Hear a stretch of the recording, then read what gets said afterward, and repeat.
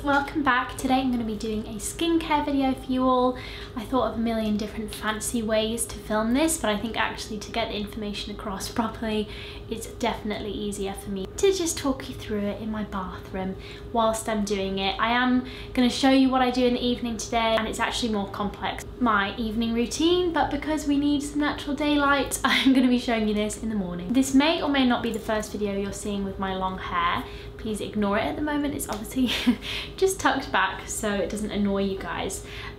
Starting off with my skin type, I have oily skin which has a tendency towards dehydration. Sometimes that's because I'm not drinking enough water, and sometimes that's because I'm not moisturizing enough. I just can't use oils or heavy moisturizers. I have tried it before. I know some of you guys are definitely going to recommend that I switch to oil moisturizers, but I have used like vitamin E oil before. I used to moisturize with jojoba oil every night. I have tried that and I've done that for like 6 months, and I've just had the worst breakouts ever, and I was like, why is my skin breaking out so bad?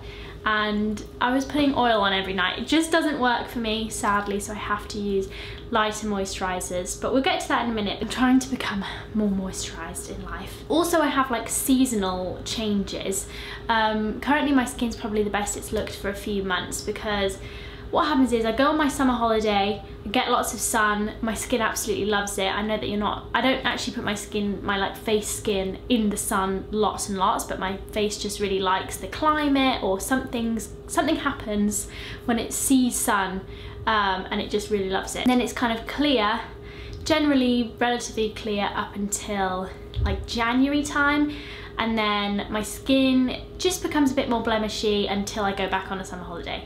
Sometimes it gets slightly better in springtime, but yeah, it's weird. I don't know, does anyone else have seasonal acne like that? Please let me know. I don't know, it's got to be a combination of all sorts of things, whether it's climate and central heating, or whether it's not getting any vitamin D, or whether it's because I don't drink as much water as I do in the summertime in winter, or my diet in general is just kind of heavier in winter. Whatever it is, yeah, by January time it usually just kind of starts breaking out a little bit. But I've got some new products in my routine which I'm loving, and I think are really helping me through this period until I get back in the sunshine again.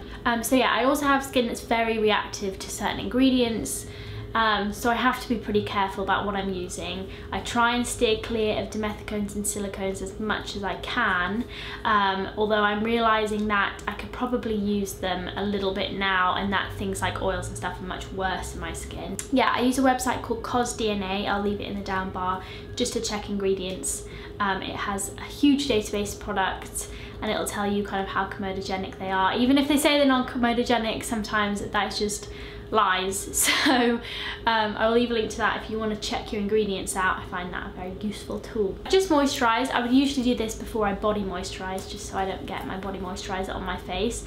My favorite is the Love Beauty Planet one, which I will link down below, but I've run out of it, so I'm currently using Palmer's cocoa butter. In the shower in the morning I will use this. This is the Medicate Surface Radiance Cleanse Resurfacing AHA/BHA Mango Steam Cleansing Gel. This is just something I like to use in the shower just to start the day off with a bit of AHA, BHA stuff going on. Also, you guys, I usually do my skincare routine after I've been to the gym or done my exercise for the day, because that's when I shower and stuff.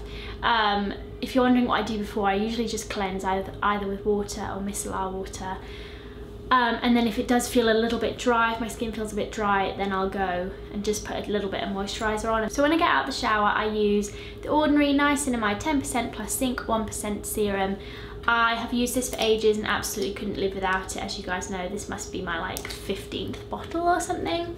I just take a little bit out and pop that onto the skin. Niacinamide is really excellent for acne, but it's also really good for scarring, as is zinc. So they call it a blemish formula, but I have to say I kind of use it more probably for the benefits it has on scarring. It'll clear up your scars much quicker and just keep your skin like even toned. My skin's feeling a little bit dry because I set this all up after I got out of the shower, whereas usually I'd be piling the moisturizer on as soon as I get out. Then I take the Drunk Elephant Be Hydra Intensive Hydration Serum. and this is a new addition and I absolutely love it. So this is part of my whole I'm gonna moisturize more sort of thing. So even though I'm using quite light serums and moisturizers, I'm using a lot more of them. Like I'm just layering it on a bit thicker. I know it sounds really basic, but it's actually working wonders for my skin. So it's got vitamin B5, pineapple ceramide, B hydra, I don't know what any of these things are, but I think it's got hyaluronic acid in. Yeah, it's like a cool drink of water for your thirsty skin, this says, and I found it so great. It's made a huge difference to my skin. Everything feels smoother. Oh, and of course I mentioned to you guys I've started dermaplaning. I actually need to do that soon. I go over my lips and everything.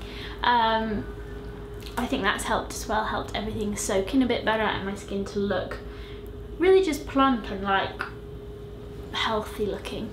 And then I'm going to use a moisturiser on top of that. Now I've just run out of my classic Eve Lom Rescue Oil-Free Moisturiser. This stuff is crazy expensive for the size of the bottle, it's tiny. So I'm trying out this one. It's very similar kind of formula, that kind of light gel texture. I think this one's slightly cheaper as well. I got this from Cult Beauty. This is the Watermelon Glow Pink Juice Moisturiser. I think the brand is Glow Recipe, I think. And you can see, I actually haven't tried this out yet, but I have their sleeping mask as well. I'm trying to introduce products extremely slowly, so if one of them is like a problem product, I will know about it. But yeah, this comes out like a nice like pink gel, and it's quite a similar texture to the serum, to be honest, but we like to layer them up. It does smell of watermelon. I don't personally love watermelon. I don't like to eat it. And I'm not a huge fan of the smell, but it's... So that is literally all I do in the mornings, you guys. You then know, typically I'll be wearing my Bare Minerals Complexion Rescue Tinted Hydrating Gel Cream, longest name in the world, and the little foundation stick as well, a Complexion Rescue one. So that's kind of skincare as well. Those two products also really moisturising. Now in the evening, I will start by taking my makeup off with some jojoba oil. This is a big bottle that I recently got from Amazon. I've rubbed that into my face. It removes makeup so much easier. I don't leave oil on my face, but in terms of taking makeup off, you just literally can't beat it. I prefer it over balms and stuff as well, because that tends to drag and kind of just get stuck in your eyes and stuff, whereas like an oil like that just takes makeup off so easily. I'll take that off with a flannel, doing a little bit of light exfoliation, nothing too intense. And then I will go over the top just with some micellar water. This is my favourite one. This is the Caudalie one, because I worked out that whatever one I was using before was not doing anything good for my skin. Then I'll use the Biologique Recherche Lotion P50. This stuff's pretty strong. It's like an acid thing. What do you call them? Like an acid toner, I guess, but I've never really used the word toner. Just pop that into my hand and put that onto my skin. Yeah, this stuff's pretty strong, but I think it does a really good job of keeping my skin chemically exfoliated. Then I'll go in with the same combination of serums. We've got the ordinary one and the Drunk Elephant again. I kind of mix up which one I put on first sometimes, but it doesn't really matter. They're both quite similar textures. And then my new favourite product, this is the Shani Darden Resurface Retinol Reform. I shipped this from America. Currently not, this specific Shani Darden product is not available on UK websites that I could find anyway. And it's obviously a retinol, but it's got very few ingredients and no dimethicone, which is so hard to find in a retinol product, and no oil either. So I think the point of this product was that I think she wanted to create something with really simple ingredients, but that would deliver you the retinol that you need. I do believe it's got niacinamide in it as well. Yes, it does. And it's really quite gentle. I think this is a 1% retinol, which is quite high, but it's very, very gentle, because I do tend to get a little bit sensitive if I'm using too much in the way of like acids or retinols or whatever. Oh no, it's a 5% retinol. Oh, no wonder it's working.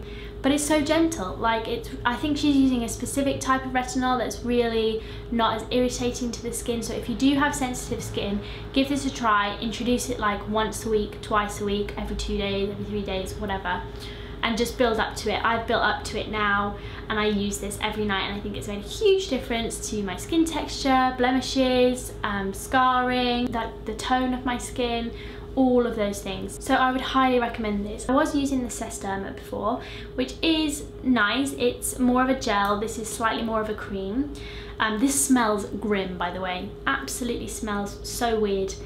Don't like the smell of this at all, but I just push through and I use like 2 or 3 pumps, and it kind of, because it is a cream, it's slightly moisturizing as well, so it does a good job for my overnight moisturization. I don't bother with another moisturizer on top, but you could if you want. But yeah, I used to use this. I do think it's got some ingredients that I'm not so sure about, and it wasn't really strong enough, and I reckon this is probably also a little bit more irritating than the Shine Darden product. So yeah, that is my new holy grail skincare product. I absolutely love it, and I think it's made a huge difference, along with the kind of hydrating Drunk Elephant product. Huge difference to the appearance of my skin. I feel just lots more confident in it. It just, even if I've got blemishes, it just feels and looks healthy.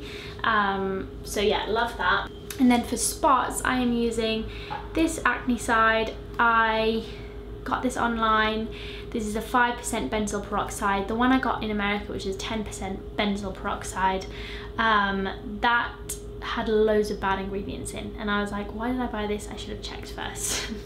So what is the point in putting benzoyl peroxide on an area and then it breaking you out in the same area? So I bought this one online. Benzoyl peroxide is the best thing for like actual spots and acne.